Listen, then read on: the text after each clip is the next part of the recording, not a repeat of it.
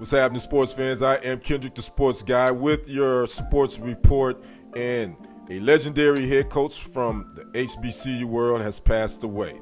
Archie Cooley, the innovative black college football coach whose offense helped Jerry Rice become a star at Mississippi Valley State, has died, his family announced through the school on Thursday. He was 84 years old. Nicknamed Gunslinger for his passion for the passing game, Cooley spent 19 seasons as a head coach at 4 HBCUs and went 83, 78, and 5. The Mississippi native played both ways at Jackson State in the Southwestern Athletic Conference in the early 1960s and started his coaching career as a defensive assistant.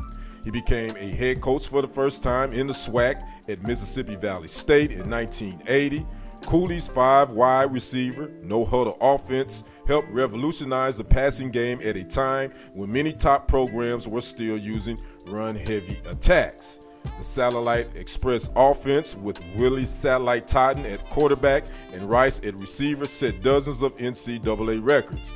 Mississippi Valley State made its only Division I AA playoff appearance in 1984, with Rice setting records with 112 catches for 1,845 yards and 27 touchdowns in 11 games. Rice went on to become a first-round draft pick of the San Francisco 49ers, and you know the rest. He became the NFL's most prolific wide receiver and a Hall of Famer. Totten threw 58 touchdown passes in 1984, and the Delta Devils averaged 60.9 points, a record for Division I AA FCS that still exists. Cooley left Mississippi Valley State after the 1986 season and took over at Arkansas Pine Bluff, leading the program from NAIA into the SWAC. Cooley spent one season at Norfolk State in 1993 and then left coaching. He returned in 2000 with Paul Quinn College in Dallas, helping launch the football program there, though it was disbanded due to funding issues in 2006. Cooley, who was born in Sumrall, Mississippi, just outside of Hattiesburg, was inducted into the SWAC Hall of Fame in 2007.